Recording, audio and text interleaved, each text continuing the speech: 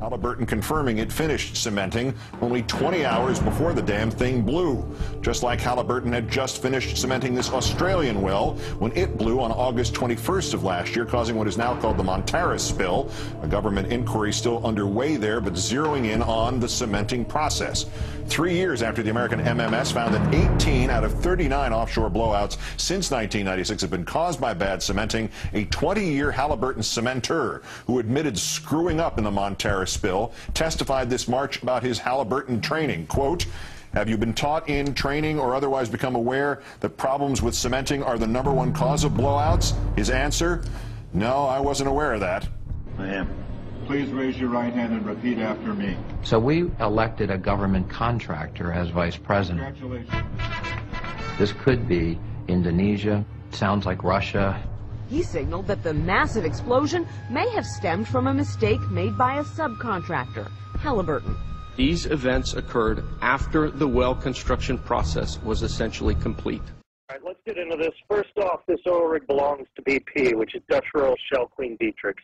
What we have here now is actually this is a very interesting scenario. It just so happens that the timing is coming right around NLE. But what we see here, this was a major power play gone wrong.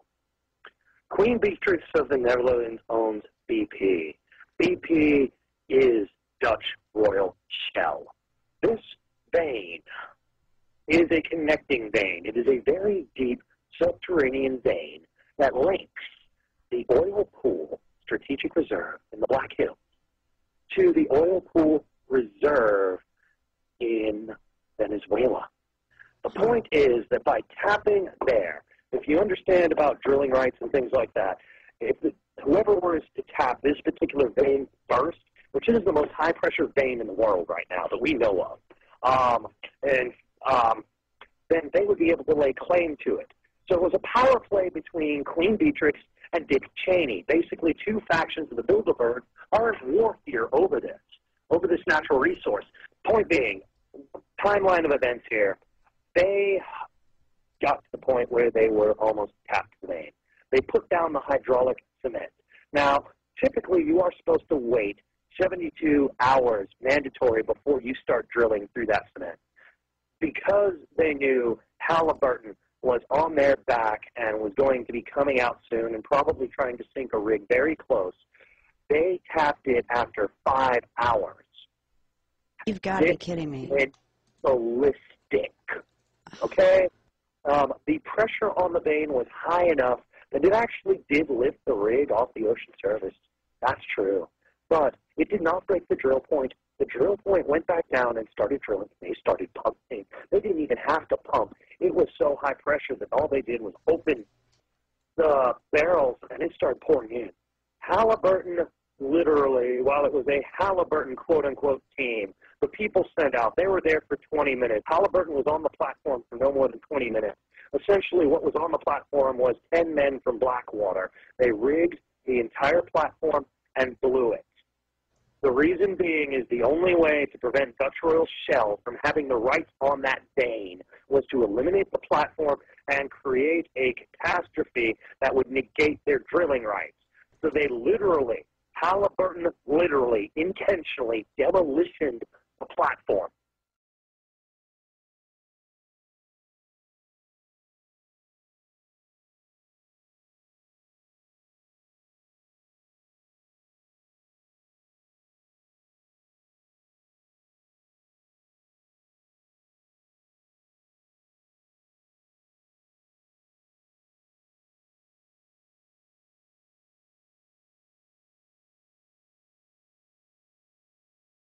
We're in a lot of trouble because you people and 62 million other Americans are listening to me right now, because less than 3% of you people read books, because less than 15% of you read newspapers, because the only truth you know is what you get over this tube. Right now, there is an entire generation that never knew anything that didn't come out of this tube. This tube is the gospel, the ultimate revelation. This tube can make or break presidents, popes, prime ministers. This tube is the most awesome goddamn force when the largest company in the world controls the most awesome goddamn propaganda force in the whole godless world, who knows what shit will be peddled for truth on this network? So you listen to me. Listen to me. Television is not the truth. Television is a goddamn amusement park. Television is a circus, a carnival, a traveling troupe of acrobats, storytellers, dancers, singers, jugglers, sideshow freaks, lion tamers, and football players. We're in the boredom-killing business. But you people sit there day after day, night after night, all ages, colors, creeds. We're all you know. You're beginning to believe the illusions we're spinning here. You're beginning to think that the tube is reality and that your own lives are unreal. You do whatever the tube tells you. You dress like the tube. You eat like the tube. You raise your children like the tube. You even think like the tube. This is mass madness, you maniacs. In God's name, you people are the real thing. We are the illusion.